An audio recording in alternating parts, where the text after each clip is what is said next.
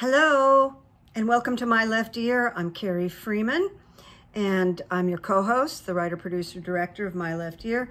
And sometimes Petey Freeman comes up here and joins us, and you will recognize him if he jumps up here.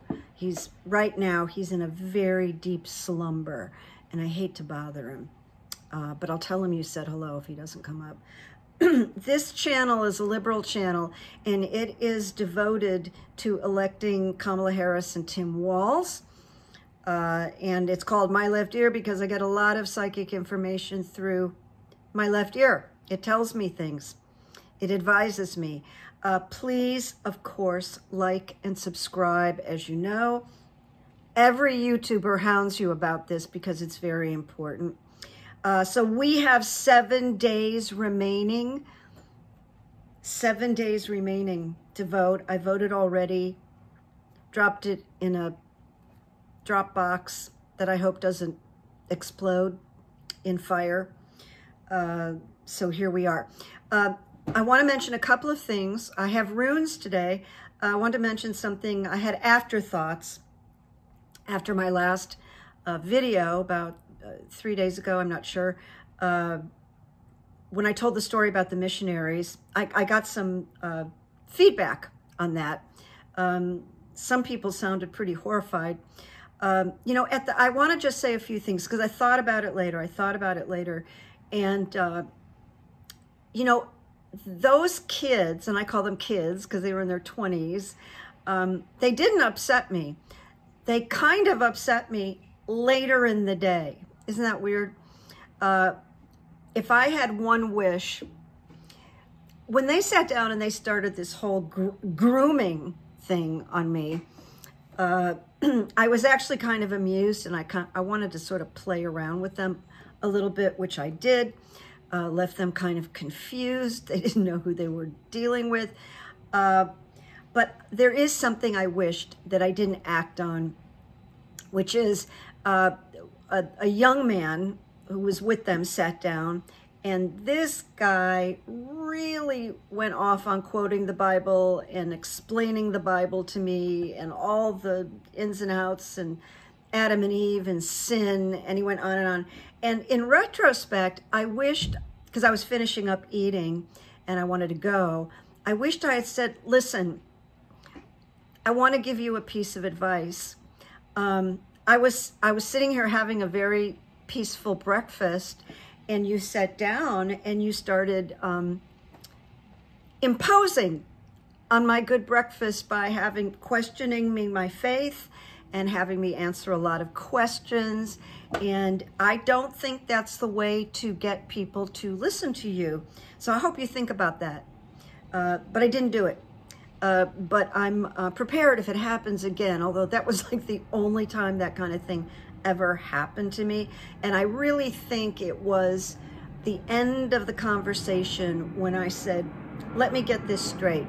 In order to heal, and that would be for me or anybody, that you feel there's only one way. And they went, yes, there's only one way. And that was my takeaway, because it helped me see the zealous nature of this Christianity movement that's everywhere, the zealousness. So that's what I wanted to share with you. And then the other thing that I forgot that was really comical is that when I left that place, the farmer's market was tearing everything down. It's on a street that they close up. And there were trucks, and people were loading all this stuff onto trucks. And there was a guy, big brawny guy, dark hair, loading trucks out in the open. People were sitting on the sidewalk having their coffee and their croissants and everything. And he started doing an imitation of Donald Trump, loudly. And he did the hands, and he had the voice. I mean, he was really, really good. And I got such a kick out of this guy. He was having a blast. And it was like he was an actor who was doing some improv. And you know what? He may have been an actor because he was very good at this imitation, even though he didn't look like Trump at all. So I stood there and I thought he was funny and people were amused. So I said, listen, I think you should just go eat a cat. And everybody burst out laughing. And then he and I had some repartee, and I went on my way. It was fun. It kind of lifted the somewhat heaviness of being, you know, surrounded by the missionaries. And it made me laugh. So I wanted to share that with you. But the guy loading the truck was amusing a lot of people. Nobody got mad at him. He was funny. All right, we're going to start with the good news. Been liking to start with some political good news, and this is good for Kamala, not Kamala.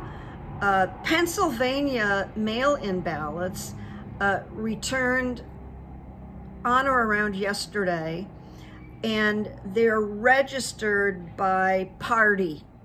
So here's the cool thing. The registered Democrats were counted in as 849,000 registered. Now I have 849,849, so I might have made a mistake, but it's 849,000 Democrats that registered, and so it's and change, all right? Probably really close to 900,000. And Republicans, 468,067. Huge difference. Huge, huge difference. So many more Democratic registration in Pennsylvania, important states. I wanted to share that with you. I did not watch what I call the Nazi rally at Madison Square Garden. I knew that my health and my stomach could not possibly handle it. And as I reviewed it, I couldn't have handled it. But what I want to say, and you all know now, you know me pretty well, and some of you read my book, that my father was a full-time stand-up comic. That's how he made a living. That's how he put me through college. He never did a side gig. So that's what I grew up with. A lot of funny, a lot of punchlines, and also his friends and other performers that I was exposed to. But the rally opened with this terrible stand-up comic. I didn't even write his name down because I don't care. I think he just tanked his career. Pretty young guy, I guess known for some, you know, nasty stand-up. But he was so bad, and he was so insulting about Puerto Rico. It was horrible. Said terrible things about Puerto Rico, that it was like a garbage dump in the ocean. And I didn't write these down, so forgive me if I don't have it, you know, perfect. And then all about how how Mexican women like to have children. They like to get pregnant. And the Mexican men, really disgusting, like they don't pull out. And then talked about how they're invading. It was really, everybody was just like, who is that guy? But here's my comment. I thought, and I put it on Twitter yesterday, that what do you know? A terrible stand-up comic loses the election for Donald Trump via Puerto Rico, because did that guy blow it? And then they put out a news, some kind of a news thing that the stand-up does not represent the Trump team or the beliefs of the Trump team. They were just trying to recover from it because the teleprompter's there and everybody gets to see what his jokes are, you know? They knew what was coming. They hired him. So that was just, they just didn't like the blowback, and it turned people off. And, you know, the musician, he's so big. I don't follow him, but he's so big. Bad Bunny, which I love that name that he gave himself. Bad Bunny is from Puerto Rico. And Bad Bunny has 45 million Instagram followers. That's a lot, right? So that's just an example. Ricky Martin came out. Sunny Hostin from The View came out. She's from Puerto Rico. And so there's like this, and I guess there's a lot of people from Puerto Rico that are in some of the swing states. I think Pennsylvania. I didn't know that. Anyway, a stand-up comic loses the election for Donald Trump. It's kind of oversimplified, but I thought it was kind of funny. All right, now I'm going to get to the runes. I'm guessing that you heard, it's been uncovered that Elon Musk, who I have nicknamed ELMO FUD, because do you remember Elmer Fudd from the Warner Brothers cartoons? Elmer Fudd. I loved Elmer Fudd growing up, but now I call Elon Musk ELMO FUD. Do that for a reason on Twitter, because if they see Elon Musk spelled out, they're going to want to see what I've said. So by not saying his name properly, they bypass what I've said. Little trick. You misspell things on purpose. Like if I wanted to say the F word on Twitter, I say PHUCK, and the algorithm doesn't find it. So that's a little thing. So ELMO FUD. Will Elmo face charges for being in touch, regularly in touch with Putin? Because that's been uncovered now. He's had a lot of contact with Putin, and people are thinking, what the heck is he up to?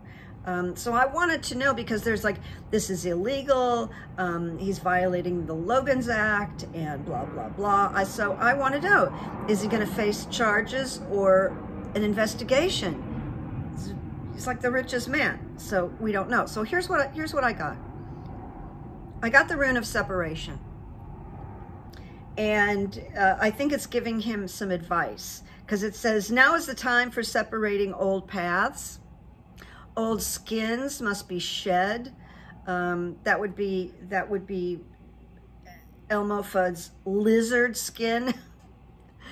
And outmoded relationships discarded, meaning get rid of Vlad. It's the rune of radical severance. And severance is bye-bye, you know, like severance pay, it's your last paycheck. Where a peeling away is called for. And that person, meaning Elmo, must give up some aspect of his behavior. It's doubtful he's able to do that, I just want to say. The appropriate action here is for him to submit. I'm doubtful about that. But if there's enough at stake, you know, he may dial it down. He wants to get in and run things and make money and get all these, you know, military contracts and so on and so forth.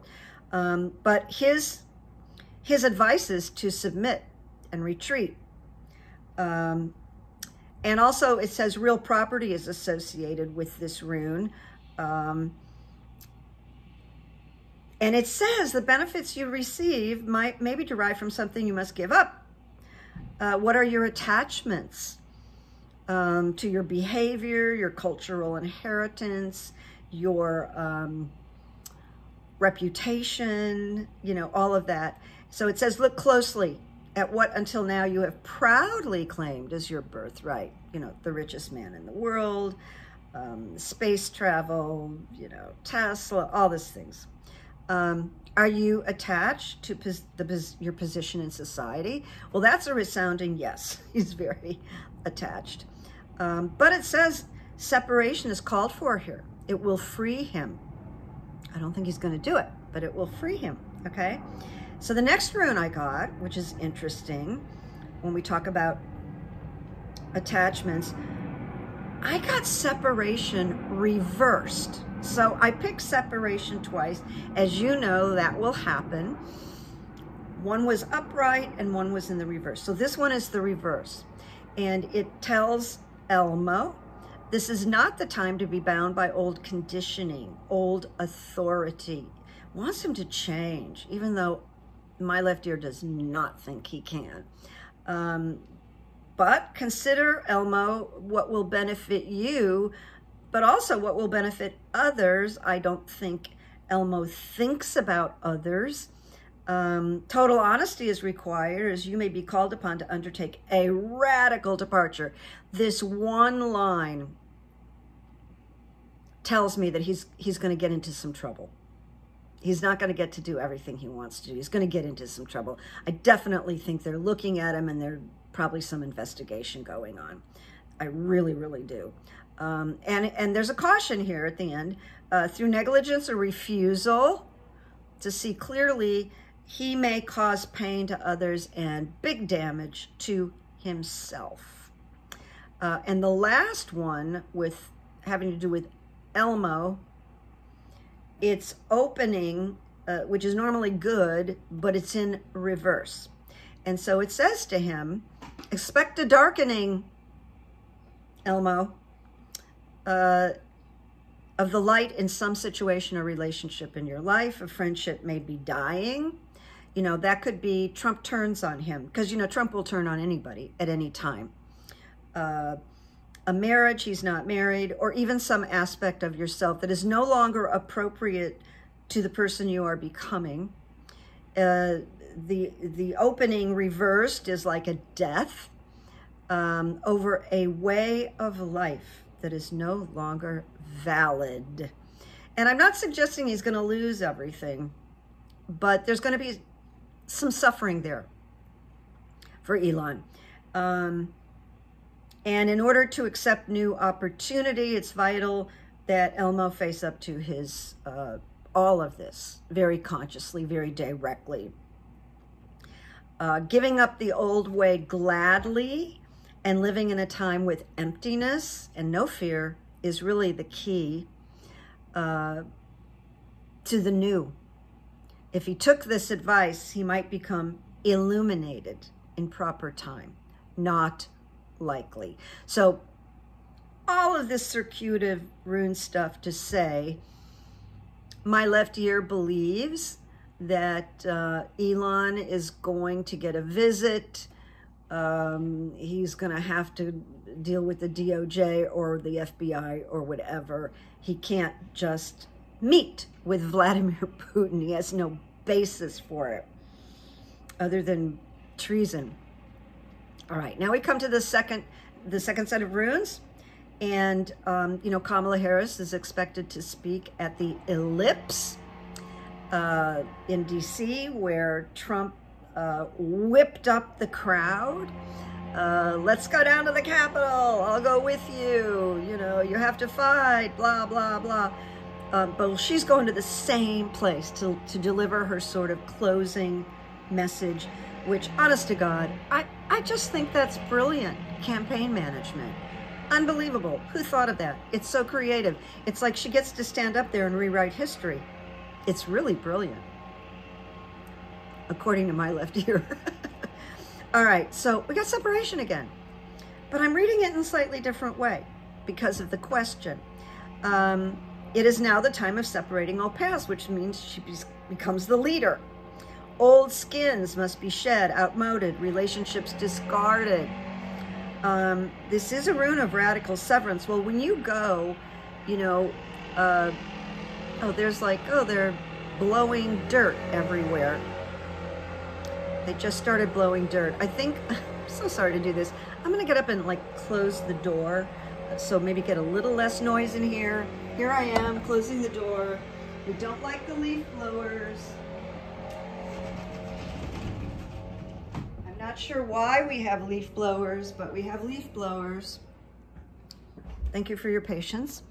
So radical acceptance, a peeling away. Well, when you go from being a citizen to the White House, there is a peeling away. There is a radical acceptance. You're not, these are PD hairs that I'm feeling. I'm pulling off my face. But it can bring the bounty of the universe to her and him. And that they just need to take appropriate action. So it is a peeling away. It is radical acceptance, but in this, radical severance. There's a book called Radical Acceptance. And that's a good thing, because it means they made their goal. There he is.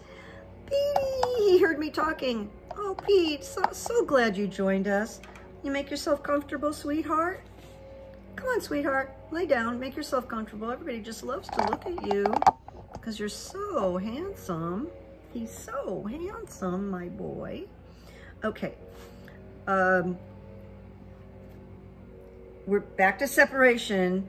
It speaks of new experiences coming to them, Kamala and Tim.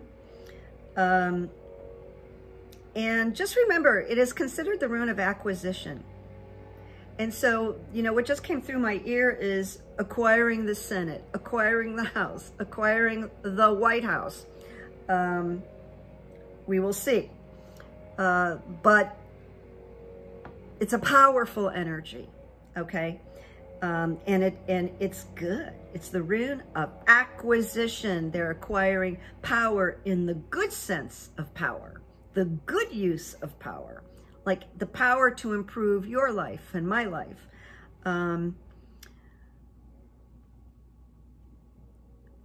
then again, it talks about the inheritance may be derived from something you must give up. Well, they're going to have to give up their privacy to do this, to serve us. They have to give up their privacy and abandon some aspect of themselves. But it's a cultural inheritance. But it says that this separation material will free them. Now, the next, he has to show you his little butthole, doesn't he? I just don't know if he knows what he's doing. He probably doesn't. But it's a cute little butthole, don't you think? So interestingly, I'm playing with the runes with my lap, getting all my energy on it, and a rune fell out while I was doing this particular reading, and it was the rune of joy. It fell into my lap, and I went, damn, that's great. It's the rune of joy and light, the rune of joy and light. And I'm just going to go back to the question that I posed of what's going on with the ellipse. You know, so this is about the ellipse, the joy. And that's what I pictured. She gets up there and she is ready. I mean, for the all summer, when have we ever seen Kamala Harris not ready? She's ready for everything. She's ready for the unexpected question. She's ready. So this joy is just perfect. It's a fruit-bearing branch. It speaks of happiness. So she's really happy in this position. Things are coming together. It's a culmination of learning and growth. It's a positive result that brings joy into the heart. And it is emblematic of new clarity and understanding regarding their current situation. And it says, I highlighted this, this rune of joy tells her, that you have the presence and connection with your inner self, and you are able to do whatever it is you choose. So it advises Tim and Kamala, incorporate all the learnings that you have on the way, including this summer and this campaign. You are ready, Tim and Kamala, Kamala and Tim. You are ready to open your arms and your emotions to the joy. So we're going to see a lot of joy. And it also, this is really great, it indicates happiness in the business world. Makes me think that bills will be passed. Things will get accomplished and rewards will be received. All right, so I think this is my last rune question. And I just wrote, describe the consequences of a Harris-Walls win. And I got breakthrough. Signals a major shift or breakthrough in the process of self-change, a complete transformation. And for some, for them, it's living it's so radical that they are no longer able to live life in the ordinary way. And they must have radical trust in regard to this new way of life, these new positions. This is the bright warmth of the sun as it breaks through the final barriers. Because Trump well, he's very old, but he cannot run again, okay? They'll fight, but he cannot run again. So breaking the final barriers. And it does speak of prosperity, which I think has to do with the economy. And it's so interesting, akin to being released from a quagmire. And the quagmire is the energy of Donald Trump, MAGAs, and the hard right movement. Listen, I know that's not going to happen, like instantly, no. But a huge, huge beginning, okay? Being released from the quagmire is going to take a little time, and I just wanted to add that. But being released of certain energy is going to propel them forward. Where are you going, Petey? Come here. What are you doing, boy? I must see something that's interesting to him. Also, lastly, this has to do with the light of day, and that the light of day pierces the darkness. And it's a little bit like the Latin phrase carpe diem, seize the day. And that's how this energy should be perceived. Not surprisingly, they got the blank rune, because the blank rune says blank is the end and blank is the beginning. It's perfect, right? It's the end of the campaign. It's the beginning of their presidency and vice presidency. It's a rune. Come here, Pete. Don't get into trouble, okay? Come here. It's a total trust and should be taken as exciting evidence of their true destiny. And they are destined. They are destined. Let me see if I get Pete in the picture a little bit more. Oh, he's looking way down. Okay, a little bit difficult. That's right.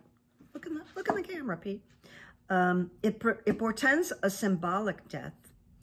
And I think that's the beginning of the death of the MAGA movement, the far right. But like I said, not right away, not fast.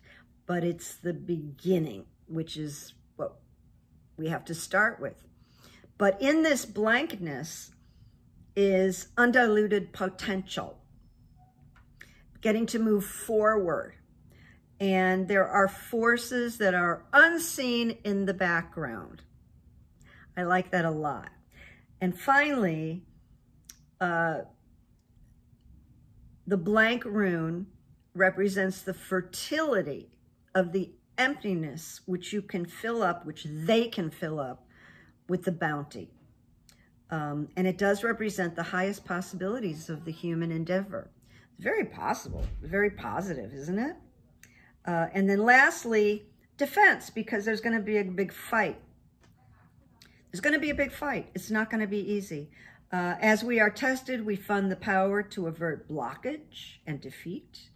That's the defense rune, the last one. And if there appears to be an obstacle in their path, that even a delay may prove beneficial. Now that is interesting, because a delay could be counting votes, all the resistance that comes through MAGA Mike, the House, and Trump, etc., etc.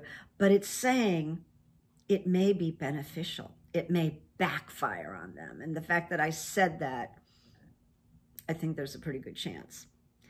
So a delay, which people will moan and groan about, may prove beneficial. Patience is needed. And realistically, the rune of defense speaks to the difficulties that arise at the beginning of new life. And so this new regime, with so many new appointments, oh my God, I wonder who her chief of staff is going to be. It may offer a time of waiting, a little bit of waiting. The voting, the conflicts, waiting for the spring of water to fill up and to anticipate difficulties. And they're working on it right now. They're working on all these eventualities right now, because this is Kamala Harris has really a smart team, and that bodes for her presidency, that she could assemble such a great team in such a small, short period of time is part of the genius, her genius. But it does speak of being able to capitalize on what they have developed so far. And they're just going to start preparing for the future and preparing to till the soil, to receive the seeds. So through some inconvenience and discomfort, growth is promoted. So I just want to say some really good outcomes, but not easy. So just hold a good thought and understand that there is discomfort involved in this growth and promotion. All right, now we're at the end here. Good evidence. So I've been saying, a lot of my friends ask me, and they ask me over and over again, well, what do you think? What do you think? I said, well, what did I say last week? I'm not deviating from what I think. I've thought this for a long time. I've thought this for 6 years. I say over and over to my friends, and I probably have said it on some of these videos, it's her time. I've said it over and over, and I've said it to my friends. I said, follow the energy. It's her time. It's clear. It's history. So the other night, I'm having a really bad night sleeping. I don't know why.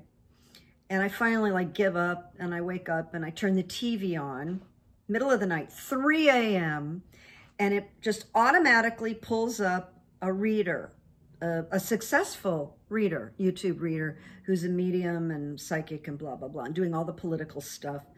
Strikes me as a very intelligent woman. And just as it comes up, she's talking about Kamala Harris, and this reader at 3 in the morning says to the camera, it's her time. And she repeats it. And I went, okay, that's good evidence. That's a synchronicity. I call a synchro. I was meant to hear that. It was confirmation. And it came to me at 3 a.m. from a YouTube reader. It's her time. That's my belief. That's my left ear. It's her time. So this is a small little thing, but this is good evidence. Small. The other morning I got up and I was inspired to put myself together to look really nice before I went out to run errands. I just wanted to look nice. So I put myself together, and I did errands, and I went to one of my favorite markets, Vallarta. It's like a Hispanic market, and I love their fruits and vegetables. I love their, I apologize to any vegetarians out there, but I love their roasted chickens. And so I went there, and I was in the refrigerated section looking at cheeses, and I realized, oh, there's a woman who wants to get in and look at the door that I'm looking at. So I pulled back and go, oh, I'm so sorry. You know, I made room for her. And she's, oh, I don't know, she's maybe 40 years old. She's looks like a mom. Turns out she was a mom. She is a mom. And she said, oh, thank you. And out of her mouth came, you look so pretty today, as if she knows me. And I went, it took me back, because this was my thought getting ready in the morning. I just want to look really nice today. And it just shocking that the universe channeled this through this woman. Like, you do look nice today, Carrie. And then I thought, who is she channeling? I think maybe she was channeling my mother, but I'm not sure.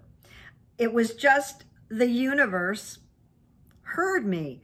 And then she and I went off on talking, and we did not talk politics. We just talked her being a mom, aging, food, all kinds of stuff. We made a little friendship, and she was delightful lady. But you look so pretty today was as if she knew me because, well, has she seen me on other days? You know, anyway, it was a lovely moment. All right, now we're on to quotes. And I have a few. This is by the Dalai Lama. If a problem can be solved, there is no use worrying about it. If it can't be solved, worrying will do no good. Love that Dalai Lama. If worrying about it will do no good. All right. Then the next one is George Orwell, who wrote 1984. The party told you to reject the evidence of your eyes and ears. It was their final, most essential command. And I doubt that the novel 1984 has the word gaslighting in it. But this was George Orwell's quote, pretty timely. And then Elena, one of the subscribers that is always helping me and informing me, because last week I did not know Sun Tzu, T-Z-U, but I had his quote. An evil man will burn his own nation to the ground to rule over the ashes, which of course sounds like Donald Trump. But so Elena wrote me and said, that's The Art of War. Sun Tzu wrote The Art of War, one of the most famous books of all time. Well, this really resonated with me because one of my favorite top 5 books of all time is called The War of Art. The War of Art. It's a takeoff on the art of war. And it's by a man named Stephen Pressfield. And this book is just genius. It's really meant for anybody that has resistance to writing or doing their art or facing that dream.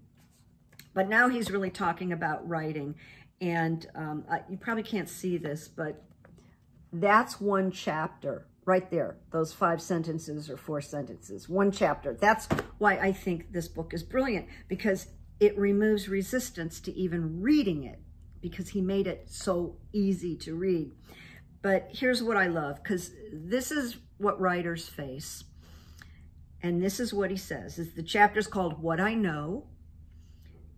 And these are his words. There's a secret that real writers know that wannabe writers don't. And the secret is this. It's not the writing part that's hard. What's hard is sitting down to write. What keeps us from sitting down is resistance. This book is brilliant. It's called The War of Art. In fact, there's a reader, oh my God, what's his name? The Something Pond. He's really well known. The Something Pond. You probably already know who he is. He talks about this book. It's like it's his favorite book. So it's wildly good. All right, my friends, that's the long and wordy reading today. Let's just support Kamala in her amazing speech. I know she's prepared. The thing about Kamala Harris is that she is enjoying what she's doing. And she's working harder, except for maybe Tim Walz, than anybody on the planet right now. And she's loving it. That's the joy that she brings. So want to support her, and I believe she's going to have a fabulous speech on the Ellipse. That's going to be inspiring, and she's going to win. And then we have to be prepared for the defense, the war, the problems, blah, blah, blah, blah, that is going to ensue. But Joe Biden's in the White House, and nobody can get him out unless he wants to leave. So hold on to that good thought. And as I like to say sometimes, make a peace, make good memories, hold the high thought, and don't listen to a lot of news because it's so intense right now. And there's a lot of propaganda, even more. And there are polls that are completely inaccurate. So, you know, cut yourself a break. If you voted, that was your, you know, if you voted, if you wrote out postcards, then you did great. And now we just keep the faith. And it's like that quote that I like, have faith and pursue the unknown end. And that was by Oliver Wendell Holmes. Have faith and pursue the unknown end. And that's what we're supposed to do right now. We're supposed to have faith.